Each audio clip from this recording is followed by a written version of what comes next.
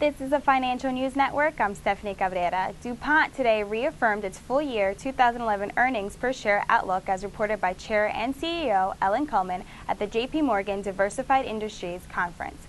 According to Kullman, the company still expects to see EPS in the range of $3.65 to $3.85 per share, excluding the impact of acquisition of Danisco, which, as previously announced, could reduce 2011 earnings by 30 cents to 45 cents per share on a reported basis. Analysts on average are expecting the company to post full-year EPS of $3.84, according to Thomson Reuters. Shares are up 0.7% to $50.20. For more updates, stay tuned. This is the Financial News Network. I'm Stephanie Cabrera.